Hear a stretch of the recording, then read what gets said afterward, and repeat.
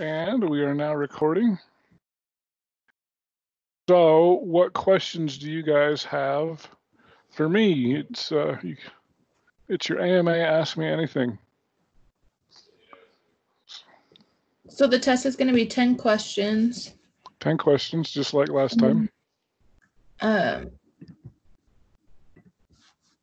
see. It's 7.3 through 8.6. That's correct. Okay. Plus one of the hard problems that you missed on the last test. Okay. So make sure you study your last test because I have a lot of choices on that one.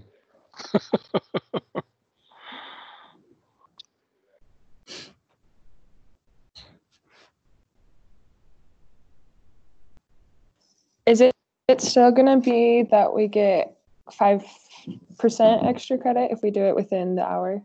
Right, yeah. So if you take it between noon and 1 p.m., you get the 5% extra credit. And it will be open from 8 a.m. to midnight. So please, I don't remember who it was, but I think it was somebody in this class that ended up trying to submit it after midnight. They were only lucky that I happened to be up, because otherwise I wouldn't have seen that until morning, and so I opened it up an extra 15 minutes. But please, don't start this later than 10 p.m.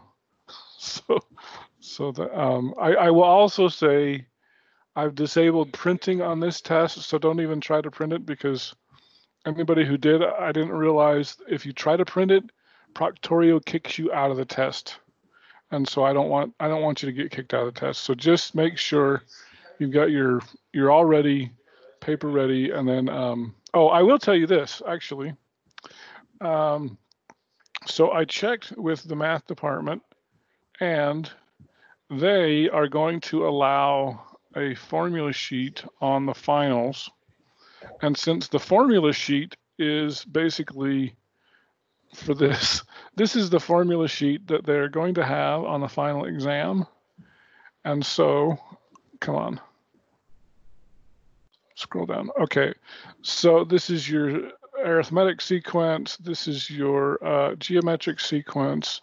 This is your sum of an arithmetic sequence. This is your sum of a geometric sequence. This is your sum of an infinite sequence where r is less than 1. They've got the factorial formula there, and then this is the binomial distribution formula as well. So, because I mean, all of these formulas are basically from what we're going to have for the test. So I'm going to give you this formula sheet, basically just as it is. I might rearrange it so it's in 2 or 3 columns, but anyway, so you will have these formulas for this test and for the final exam. So you don't necessarily need to memorize them, but you need to recognize them and know if it's a arithmetic sequence or a geometric sequence or whatever. So you will have that. What other questions do you guys have?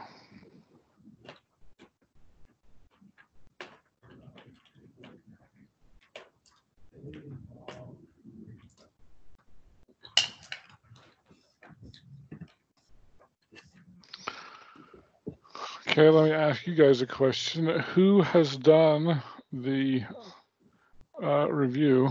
Oh, I was just watching the Rich Eisen show, by the way. That was where I saw that.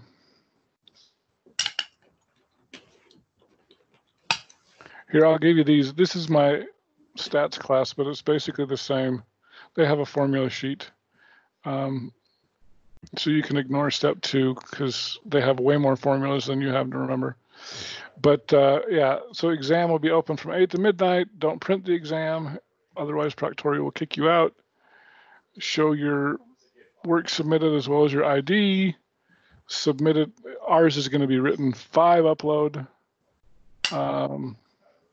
Please upload it within 15 minutes and 5% for people who take it on time. So that's their class time, but not yours. But okay, let's go to your class.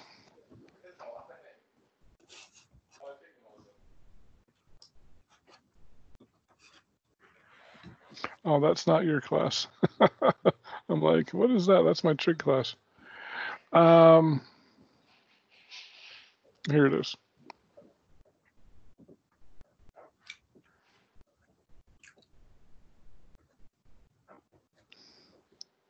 So who's done the review? Anybody? I haven't started it yet, but that's what I'm going to do right after this.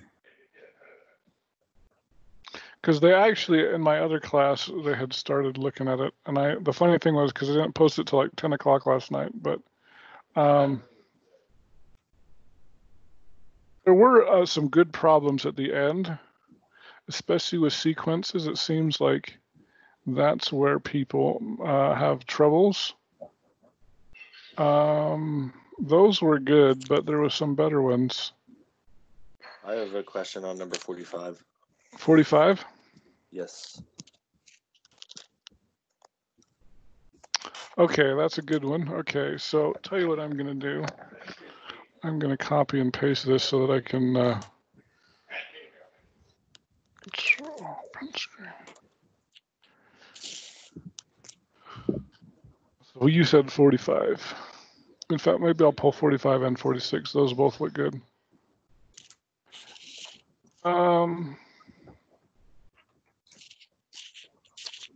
Okay, so 45, determine whether, so let's go with 45. Determine whether it, so we know it's an infinite geometric series, whether it converges or diverges. So how do you know if it converges or diverges, first of all? If R is greater or less than 1. Okay, so if R is less than 1 versus R is greater than 1, I'll say greater than or equal to 1. If R is less than 1, then what? It converges. Converges. And if it's greater than or equal to 1? It diverges. Okay.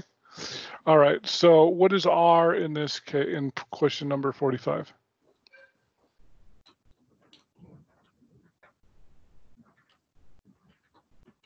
Was it 1/2? Yeah, that's exactly right. Ooh, 1/2. Okay. So if it's 1/2, therefore it It's going to converge. converge. So we can eliminate D right off the bat. So now we have to figure out what it converges to. How do we figure out what it converges to? We're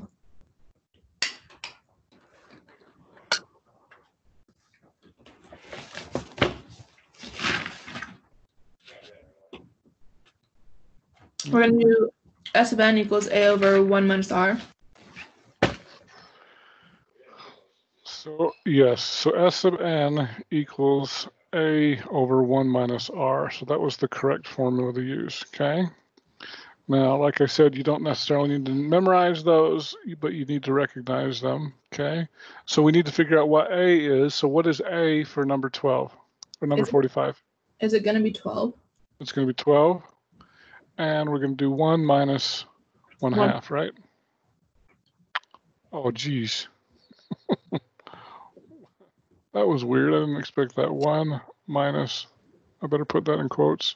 1 minus 1/2, which is 1/2, right? Mm-hmm. So 12 divided by 1/2 is?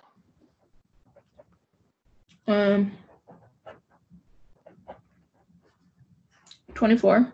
24. So that's answer C. Okay. Does that make sense, Andrew? You were the one that asked this, right? Yeah. Okay.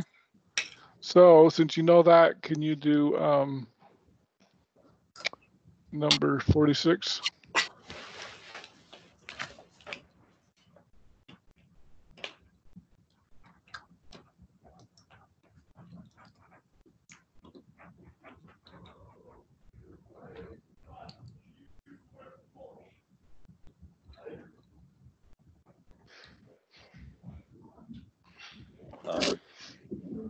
Is the R4? It says it's a geometric series, but I don't think it's geometric, or if it is, I don't understand what it is. Because you got 4 in between here, and then you got 2 and 2, right? Yeah.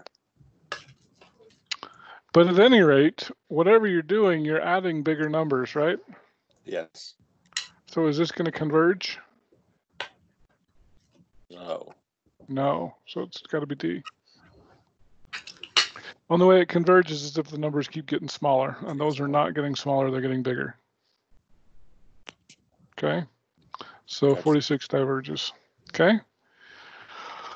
All right. What else do we have? What other questions? I guess I can go back to this. I had a few questions on the first page with all the hyperbolas. Okay.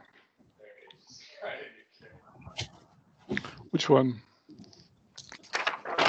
On number 6, I didn't understand how you would find the y vertices to like make your box and then draw the asymptotes. Okay. So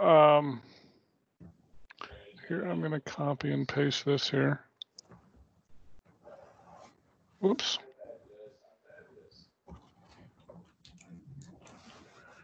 Okay, so number 6, I'm not going to worry about the answers. I'm just going to pull out the questions here. Okay, so this one. Find the equation with a center at 2, 1. You know what I think I'm going to do? I never thought about this, but I think this is a great idea. I'm going to try to make this look like a grid. I think that's going to be a great idea. Why didn't I think of this sooner? And we're going to draw. Are you not going to let me draw lines? Okay, well, hopefully this will be a straight enough line. Actually, let's try that again with my finger. Oh, that's horrible. I can't draw a straight line. That's terrible. We're going to pretend that's a grid. There's got to be a way. Let me see something.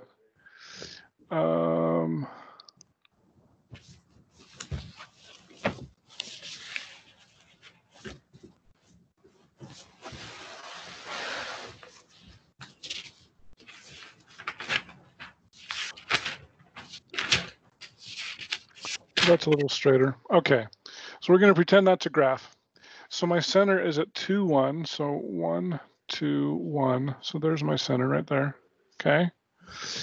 And I've got a focus at -5, 1. So 1, 2, sorry.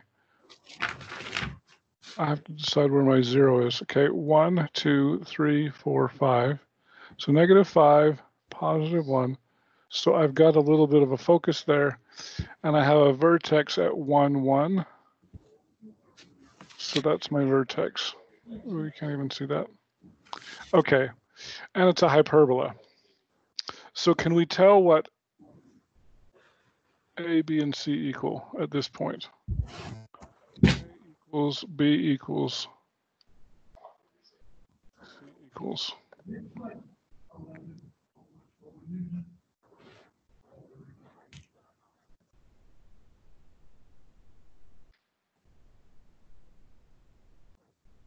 What do you guys think?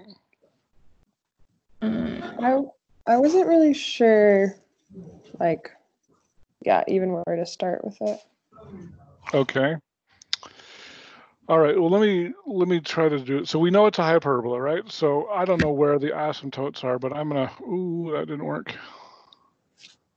I need my drawing tools. I know that if this is the center and this is the vertex, doggone it. Let me tie. I don't care. I just want black. Black's fine. That I'm going to have some sort of a hyperbola that's going to be oriented east and west. Okay. So remember, is this going to be an x squared first or a y squared first? X squared? It's going to be an x squared. Is It's going that to be some sort of an x squared minus y squared, right? is it X squared? What? Yeah, explain why it's X squared again. Sorry, yeah, how do you know that's first? Because it's parallel to the x-axis. We've got our vertex. Our vertex is at 1, 1, right? And we have our center is at 2, 1. So the center is going to be, so this is kind of your major axis here. Let me pick another color like red. This is going to be your major axis at 1. Does that make sense? How did you Okay. know that? Because of where my center is and where my vertex is. Okay. My center is at 2, 1. It's at this point right here. I'll try to draw it in red a little bit.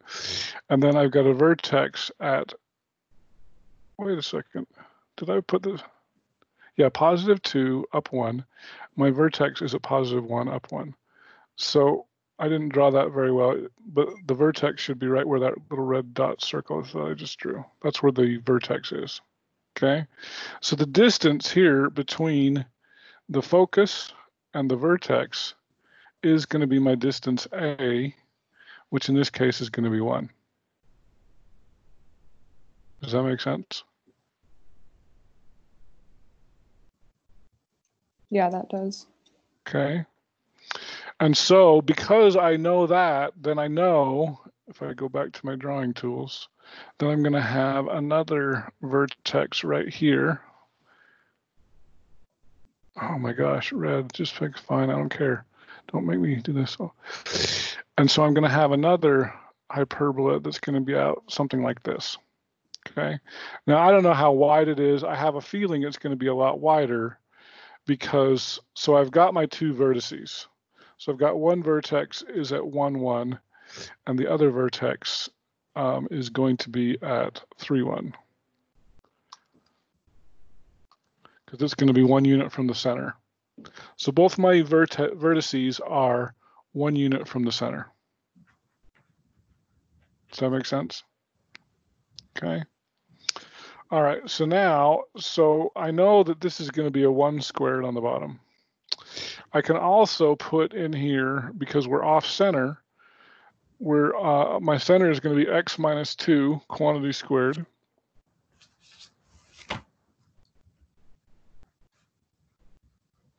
And my y is going to be y minus 1. Minus 1 quantity squared. Okay. And you get that from the center points. From the center point. Yeah, that's the center right here. Okay.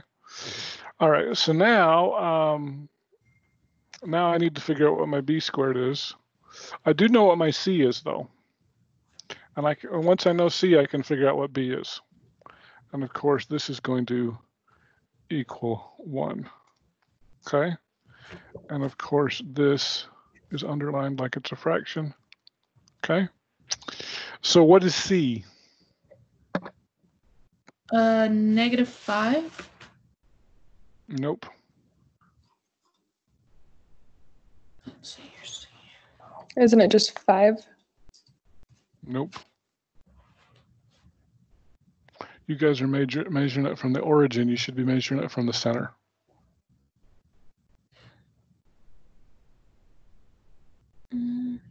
So it's the distance. If I go back to my drawing tools, let's pick yellow here.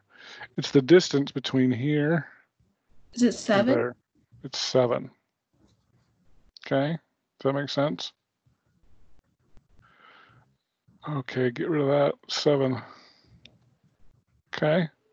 So my C is 7, my A is 1. How do I find my B? Wait, is it 1 squared plus b equals 7 squared, or you don't square them? I'm not sure what you're referring to. Are we following the equation of a squared plus b squared equals c squared? Okay, that's what I was looking for. So A squared plus B squared equals C squared. Okay. So this we know that A is 1, so A squared is going to be 1 plus B squared, we don't know. Is a squared 1 because of the vertex or the center? Yes, because of both. Okay. Because this vertex that they gave us, the 1, 1, is 1 unit from the center. Oh, the x direction, yeah. And therefore the other vertex is 1 unit from the center. And so what do I put for C squared here? 7. 7 squared. 7 squared. So it's 1 squared plus b squared equals 7 squared. Correct. Okay. Okay. So if I subtract 1 from both sides, 49 minus 1 is 48, right? 48 equals b squared. Yeah. So to be honest, that's all I need because I just need b squared. I don't necessarily need b. So this is going to be over 48. And it goes under the x. Say it again. Is that going to go under the x minus 2 squared? Is what going to go under the x minus 2 squared? Oh, wait, never mind. Sorry. Yeah, so that's over here. Okay. So it said find the equation. That's the equation right there. X minus 2 squared over 1 minus y minus 1 squared over 48 equals 1. Okay. Okay. Now, another good question that I could ask is to finish graphing it. We've kind of graphed it, but what have we left out?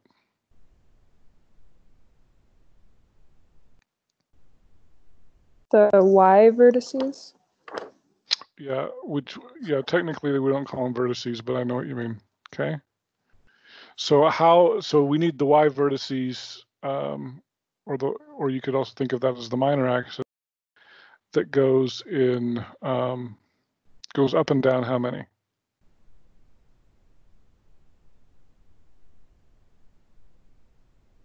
The square root of 48. Yeah, which is really close to the square root of 49, which is about 7. So we need to go up and down 7 in this case. So if I go back to my drawing tools here, let's pick this blue one, I guess. Okay, so if I count up from here, 1, 2, 3, 4, 5, 6, 7. So I'm going to draw a thing there, and then I'm going to go down 1, 2, 3, 4, 5, 6, 7. And so that's where that is. And so now I can draw a really skinny box here. And so really, so if I'm drawing my asymptotes, didn't mean to do that. Whatever. Now, so my parabola here, can I erase that? My parabola really should be much wider than oh, come on. Should be much wider than I drew it. Oh my gosh, just pick a color, I don't care.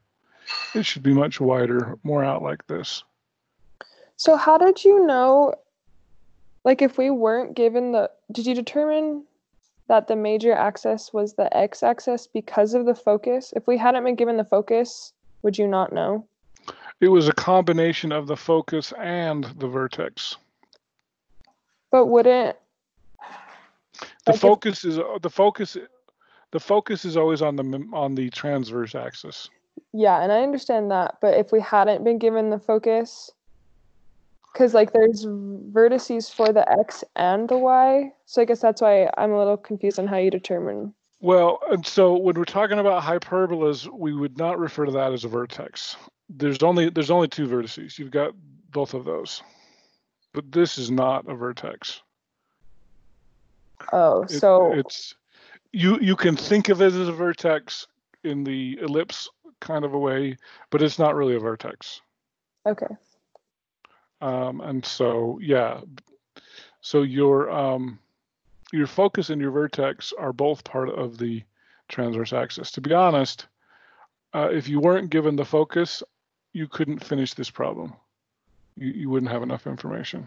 So why are there focuses for both the x and the y in an ellipse, but not in a hyperbola? Just because the circle connects? They're different shapes. Okay. So, and yeah, so if we're talking about an ellipse, let me go over here. An ellipse, remember, well, here, I'll draw it up here, so it's not necessarily in the center, okay? So think of it as you've got 2 nails here, so that you've got 2 foci, and if you had a piece of string, and then you would take your pen, you would draw the ellipse around with that string. That's the shape that you would have. So yes, you can think of these. I think in the book they only care about those two vertices, but you really need to know how high and low you're going to go as well. Typically in the book they only count the major axis vertices. They don't count the minors, but I told you guys I wanted the minors in there too, because you need to know those in order to draw it. Okay, so but we don't call this a vertex. It's not, because you've only got these two things are your vertices, and these up and down, those will help you draw the box, but the box is just for the asymptotes. It's not actually part of the curve, so you wouldn't refer to that as a vertex. It's just to help you draw the box for the asymptotes. Yeah, I understand. Thank you. Okay. All right, good questions. What else do you guys have?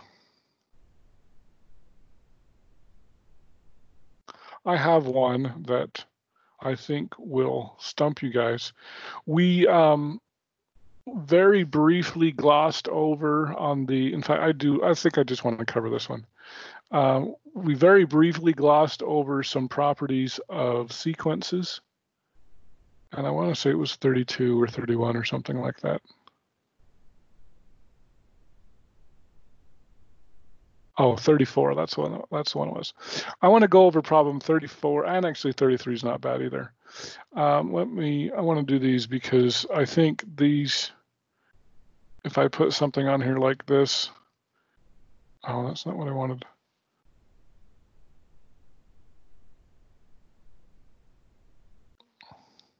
I think most of you would struggle with these, okay? So I'm just going to copy both of those over here. Okay, so 34 is the one I really want to focus on, okay? Now, there are some properties of, and maybe I'll just draw it right on here, okay? There are some properties that were at the end of 8.1, which we very briefly talked about, and then I don't know that I gave you a whole lot of problems on there. But here's the point. If you were to list out so we want to know the sum from 1 to 47 of this sequence 6n minus 1. If you listed out all 47 terms, you will run out of time on the test, guaranteed. You cannot do this one without using the formulas. Okay. Now, the thing that I want to point out here is that what you can do is you can split up. I need my pen. Okay, so you can kind of distribute this. So you can do the sum from 1 to 47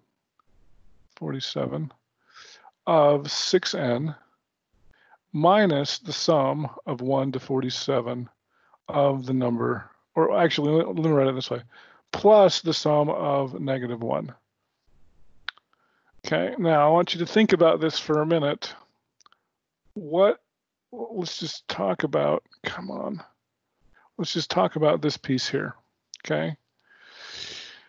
If you added the number -1 47 times, oh my gosh, that's driving me crazy. If you added the number -1 47 times, what value would you get? -47? Exactly, negative. I gotta go back to my drawing tools. Negative, come on. -47, okay?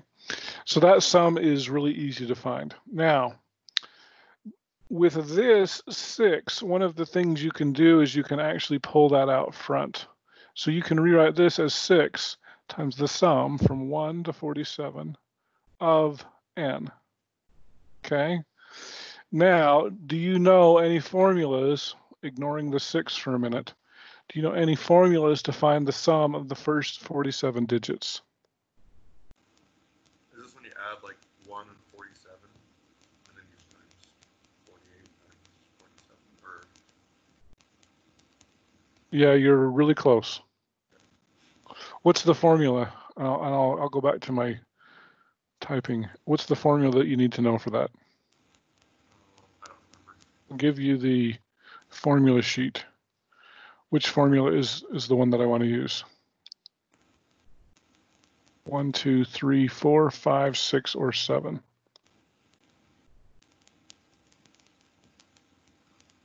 Is it the 2, the second one? Or No. Okay, now remember, this is the formula sheet they're going to give you. So, quick review here, really quick. This is an arithmetic sequence. This is a geometric sequence. This is the sum of an arithmetic sequence.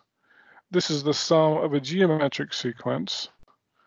This is also a sum of a geometric sequence, but this is the one you're going to use when r is less than 1 and it's infinite. This is your factorial formula, and then this is your formula for your binomial distribution. Okay? So the formula that you're going to want to use is this one here, which is kind of what Joey said, but then he picked the wrong one. How'd you pick the wrong equation if you told me this one? I don't know. No, All right. Like, Okay, so I'm going to see if I can copy that. I don't know if I can. We're going to try to copy that. I didn't copy. Oh, it did. Sweet. Okay. So what's n in the case of the red box here?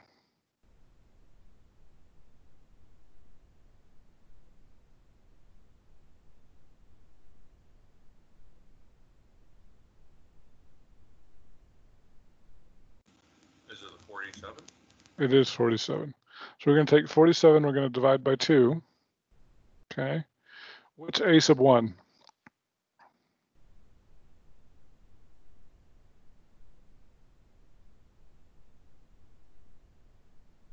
Is it 1? It is 1. And what's a sub n?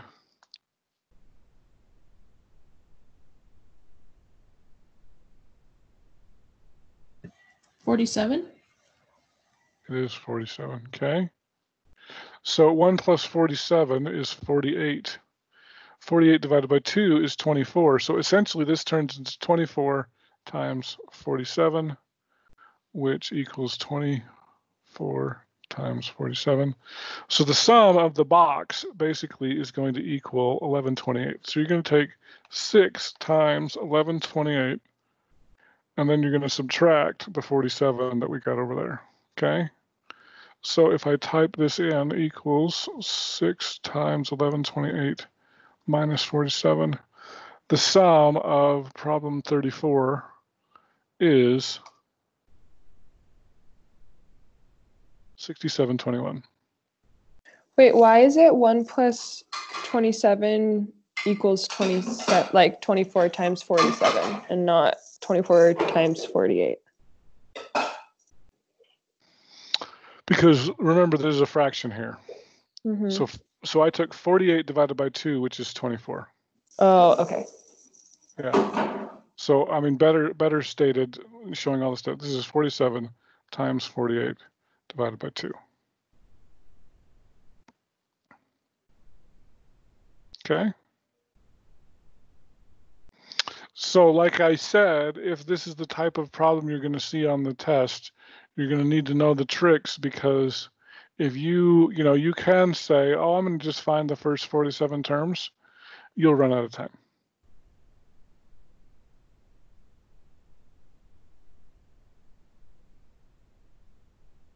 Okay. So now here, let me do this. Let's see if do problem 33. How would you find the sum of problem 33?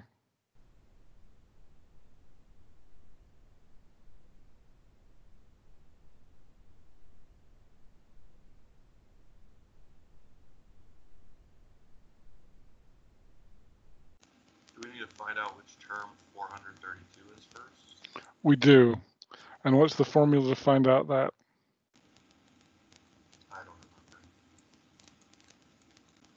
remember. Here, I wonder if I can put these side by side. There we go. So now, except for now that's blocking. Okay, so those are your formulas that you're going to have tomorrow.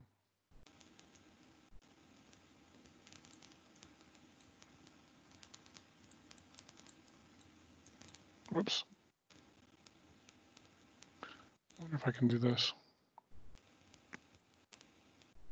Okay.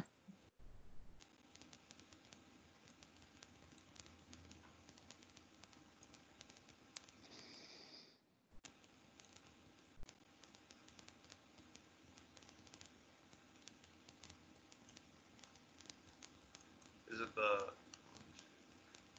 fifth one down? The fifth one down. 1, 2, 3, 4, 5. Okay, so this is the sum of a geometric series. Is this geometric? What is it?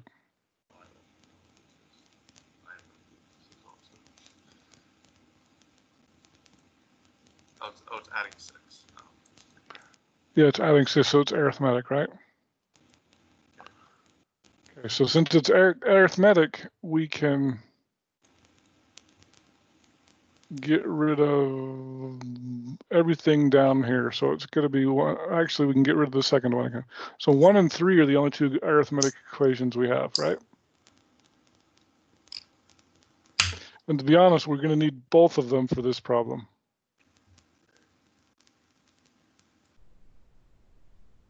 Now, here's how I would have started it. You could start it in your way, Joey, but I would have said, well, the sum, I want the sum, right?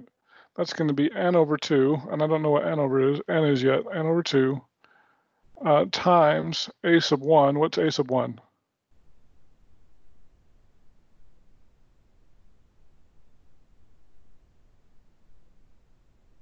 6. 6. Plus a sub n. What's a sub n? 432. 32. Okay. So now I just need to figure out what n is. So let me justify that, and then we'll underline it. Okay. So, okay, so now I need to find a, and so now I'm going to use the first formula, a sub n equals a sub 1, which is 6, plus n minus 1 times d. And what was d again? 6. It's 6. We're adding 6 every time. So if I simplify this, this whole thing equals 432. So this becomes 6 plus 6n minus 6 equals 432. Of course, the 6 are going to cancel, and I'm going to be left with 6n equals 432. Divide both sides by 6. Why are you equaling it to 432? Because that's the last term in the sequence. Okay. So if I divide both sides by 6, then I'm going to get 432 divided by 6, which equals 72. So in this case, n equals 72, which I can now plug back into this first formula. So I'm going to have 72 divided by 2 times, in this case, 438. Oh, because I put it, I thought it was negative. Anyway, times 438. So 438 times 72 divided by 2 is 15,768. The answer to number 33.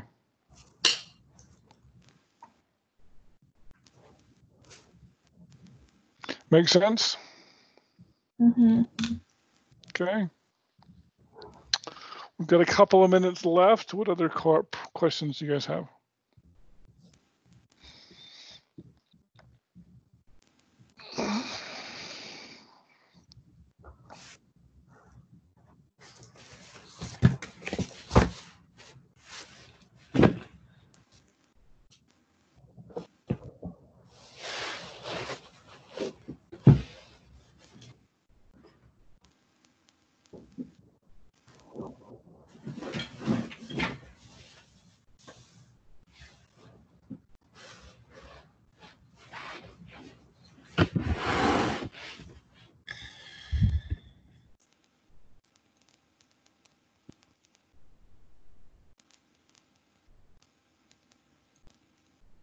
No other questions?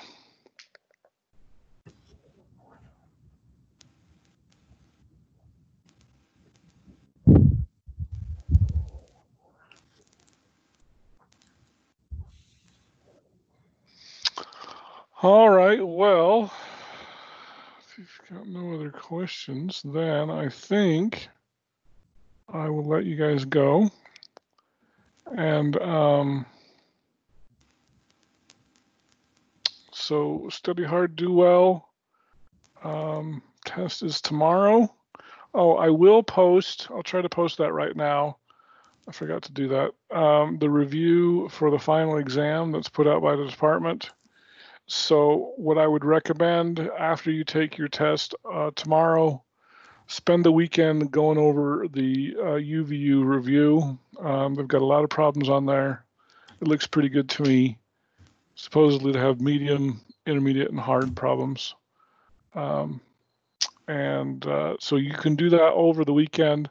On Monday, we will go over your test first, and then go ahead and just ask me any questions you have on the UVU review, and we'll go from there. Thank you. Yep. See y'all on Monday, and do well on the test. I left my phone number if you have any problems. Hopefully, it ran pretty smooth last time, but hopefully we'll keep it that way. Okay? Mm-hmm. Thank Have you. a good one. Yep, we'll see you.